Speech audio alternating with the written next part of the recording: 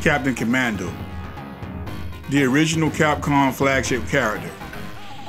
His entry in gaming dates all the way back to the NES gaming era, and he was a character to greet and thank you at the beginning of every Capcom instruction booklet. Captain Commando design changed drastically over the years as he started out as a space pirate, then an astronaut, to what we have today. He has Captain Fire and Captain Sword. And according to Jules' Marvel 2 tier list, he is currently ranked as the second character in B tier. But even with his placement in the tier list, what is it that makes Captain Commando a legendary leader? To understand this question, we need to watch today's episode of Dad and Kids Play 1. What's good, everybody? I'm Dad from Dad and Kids Play 1, and this is Captain Commando's move list from Marvel vs. Capcom 2. We're going to go over all Captain Commando moves and discuss tips and strategies to help you learn to play the character better. Also, if you like these type of videos, then consider giving it a like and maybe a subscribe. Thanks. Before we cover the special moves, first let us take a look at the basic attacks.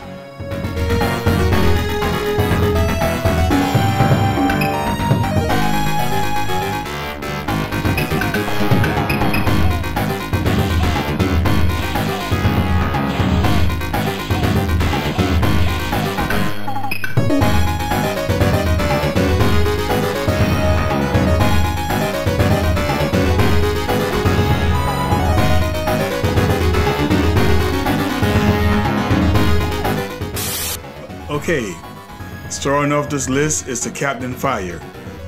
This move is Captain Commando's projectile attack.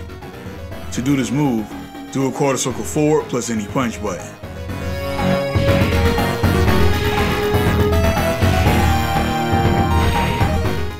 The Captain Fire is a great projectile.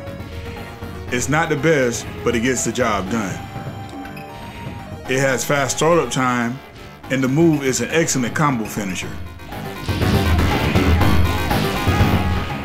From a distance, apply pressure with the Captain Fire and it's awesome for chipping damage. This attack can be done in mid-air, and as with any other projectile, use it to zone the opponent into controlled space. Up next is the attack called the Captain Corridor. This move is Captain Commando's anti-air. To do the attack, do a quarter circle back plus any punch button.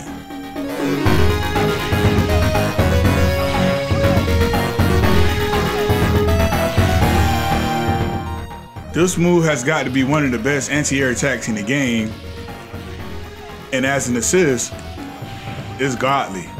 The light punch version of the attack blasts the pillar of energy directly under the captain, while the fierce punch variation blasts the pillar in front of him. Both versions of the move only score for one hit. The Captain Corridor has fast startup time and can be even used in combos. This attack is one of the safest anti-airs in the game, since the Captain never leaves the ground while performing the move. The Captain Kick is Captain Commando's horizontal attack. To do the move, do a quarter circle back plus any kick button.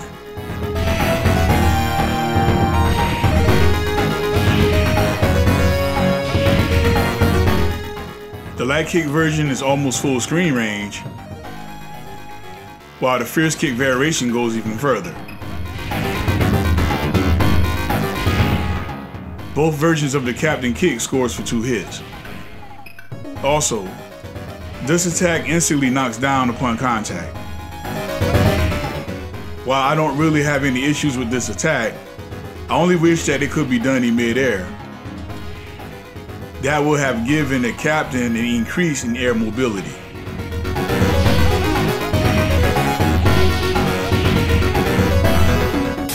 This move has Captain Commando summon his squad to attack. To do the move, do a quarter circle forward plus any attack button. The button that's pressed determines which commando is summoned. Pressing the light kick button will summon the Commando show for 3 hits.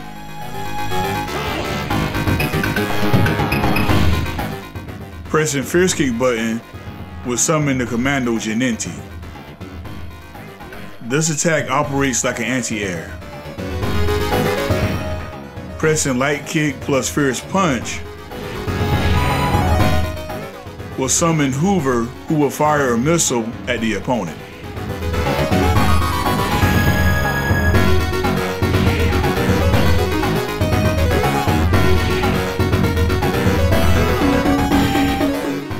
The Commando strike with show is pretty fast and cool, but I wish it was an overhead attack.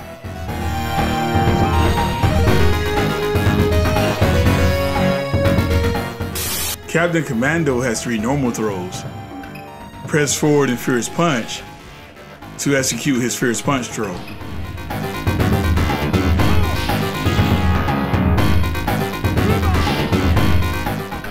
Press forward and fierce kick to execute his fierce kick throw. And press forward and fierce punch in midair for an aerial fierce punch throw. Okay? Captain Commando has 1 launcher in this game. Press fierce kick for the standard launcher.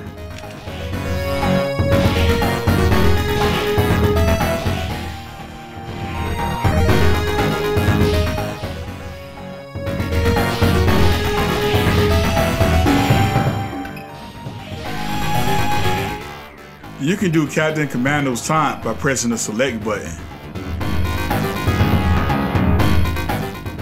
Alternatively, hold light kick then press start if you're playing the Dreamcast version.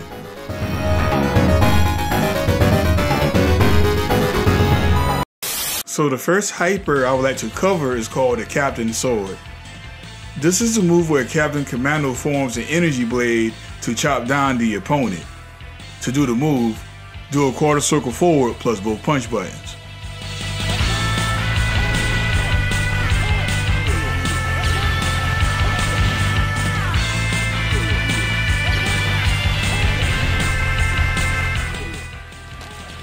This move can be used as an anti-air. Also, the Captain Sword can combo in 2 from the launcher. So,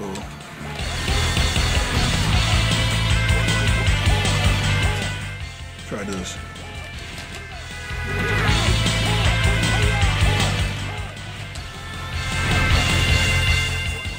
But perhaps the greatest thing about this move is the fact that you can use it to bring aerial opponents down to your level.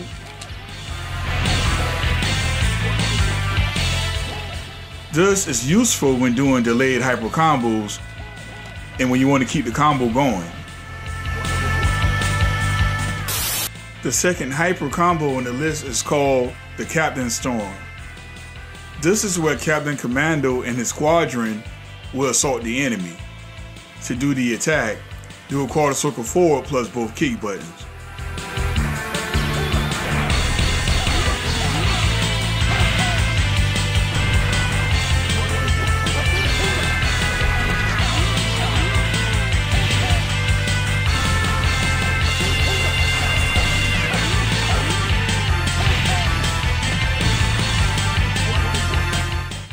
This hyper is more damaging than the Captain Sword, but it isn't combo friendly. To be honest, the Captain Storm doesn't really have a fast startup, so it's best to use an assist and try to find an opening. The Captain Storm is definitely a cool looking hyper with the most damage, but I feel like the Captain Sword is the most effective out of the 2. Here's what to expect when you use Captain Commando as an assist character. Captain Commando's alpha assist will do a fierce punch Captain Fire. His beta assist will do a fierce punch Captain Corridor. And his gamma assist will perform a fierce kick Captain Kick. Overall, Captain Commando plays sorta like a Shoto. He has a fireball and an anti-air and a kick attack that moves across the screen. In the hands of a pro player, he is definitely a formidable opponent. His Captain Commando is one of the best anti-air moves in the game, and as an assist, the attack itself is god tier. One of the cons of his gameplay is that the Captain doesn't have much mobility in the air. Also, his launcher has range, but the timing is real tight if you want to combo with it. With that being said, here are some tips to help you gameplay with Captain Commando. The Captain Commando is Commando's best assist. Use it for anti-air purposes and to interrupt your opponent's attacks. The Captain Fire projectile is not the best, but it gets the job done. Use it to zone and to control space as well as to apply pressure from a distance. The best hyper to use as a solo combo finisher is the Captain Sword. Also, this hyper is very easy to use while doing a delayed hyper combo. The Captain can easily guard break by snapping an opponent out and by summoning Genenti as their team member comes in. Whenever using Captain Commando as an assist, make sure to use the beta one, which is the Fierce Punch Captain Commando. Well, that's it for this week's installment. And like I said before, please let me know in the comment section who you would like to see me cover next in the Marvel and Capcom series. I'm Dad Mishima from Dad and Kids Play 1. Hope you all have a wonderful day, and we'll see you next game. Peace out.